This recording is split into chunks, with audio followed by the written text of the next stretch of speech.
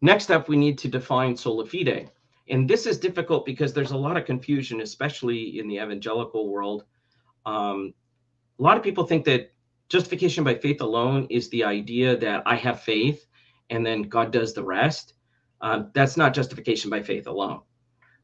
Generally, in the Reformed churches and Lutheran churches, they look down on evangelical Arminians as compromising the gospel because they view faith as a human work that's done in some way that you could, on Reformed principles, claim credit for, which was, in fact, part of the entire reason why Luther wrote Bondage of the Will, was to pretty much kill off that kind of idea or any kind of semi-Pelagianism. Rather, sola fide is a much more narrow thesis, and this is going to be important to get clear about. So, sola fide depends on the idea of created righteousness. So, when Christ is on earth in Reformation theology and he's obeying the law and he's not failing to observe the law in any way, so he's not committing any sins of omission or sins of commission, he's kind of meriting righteousness. But this is not the righteousness, as Mr. Rogers correctly pointed out in his videos, it's not the righteousness whereby God is righteous in and of himself. This is a created righteousness. It's a created effect, okay? And that will be important to keep in mind later on. Now, when I said you might want to do a screen capture, this is what you're going to want to capture here, because you're going to use this later. So take a snapshot, put it off to the side. If it covers up my beautiful face, I really don't care. So just go ahead and do that. But you're going to need to keep these categories in mind when we're looking at a number of patristic texts. So just take a moment and do that while I go through the rest of the items here. So on sola fide, faith is not intrinsically valuable. It's actually empty and worthless before God with respect to justification. It has no inherent value. It's not a basis or a condition for justification at all.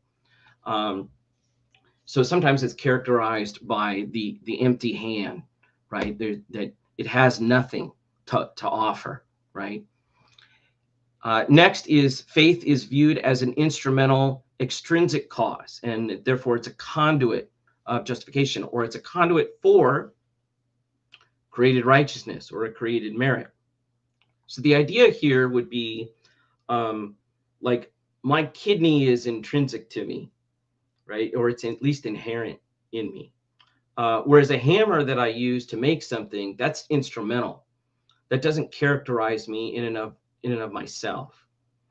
So faith is something that's valuable, not in and of itself on sola fide, but what you can use it to get, or what it serves as kind of the highway or conduit for the transfer of that created righteousness, that created merit.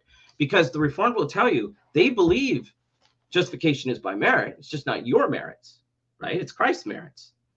And then that brings us to that sola fide views justification as forensic or taxonomic reclassification. What does that mean? And this is important because a lot of times people use the term forensic and they're really confusing it with legal. And you can be legal or use legal or judicial language and not have this very narrow sense of forensic.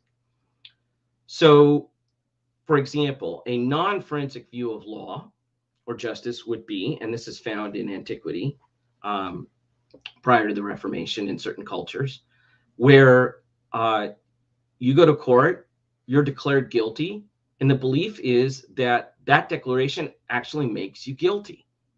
Or if you're declared righteous, that declaration actually makes you righteous. That would not be forensic. Why? Because it's classifying you, right, based on some internal state. Now, what does forensic mean? It means just the opposite, that you are not classified based on anything of your nature.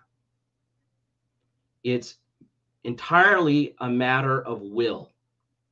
So the idea is God wills to classify you one way, and then that changes, and he wills to classify you another, regardless of your actual nature.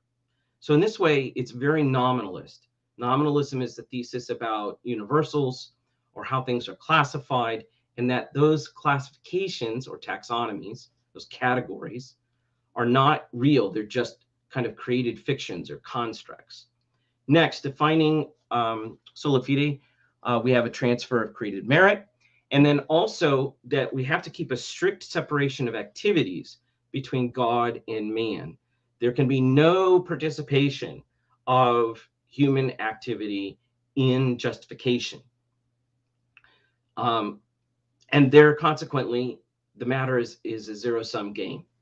If I'm working, then God can't be working, and vice versa in justification. Also, justification on sola fide is thought to be quantitative, as opposed to, we saw earlier, qualitative. That is, justification has to be complete in order for it to count as actually being justified.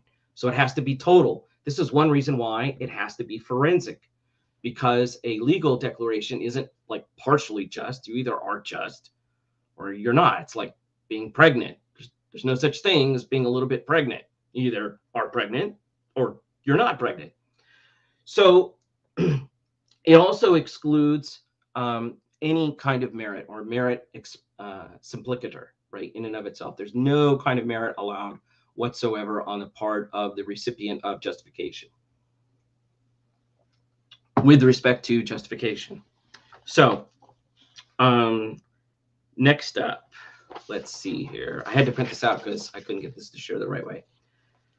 So it's important to recognize that the difference between anti-Pelagianism and sola fide is that anti-Pelagianism is a wider thesis.